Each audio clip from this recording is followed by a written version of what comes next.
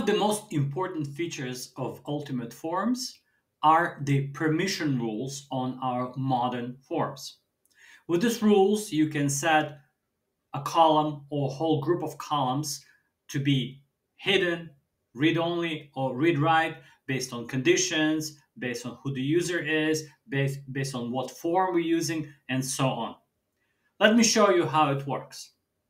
For example, in this approval form, the approval section will only appear if I am the manager of the chosen department and the status of the request is approval. So I can see that I am indeed the manager.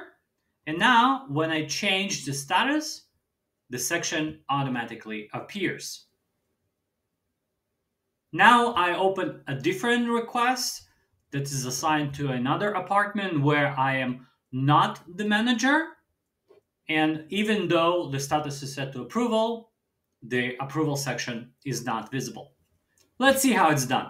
So when I select this container that contains several columns, I can assign a permission rule to it, and those rules will cascade down to all the included elements. So I have one rule here, and that rule says that it's only for the users in the column department, which is a lookup column. So it shows me an additional column from that department list, which is the manager.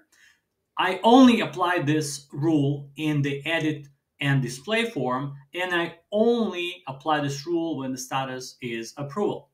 And that's all there is to it.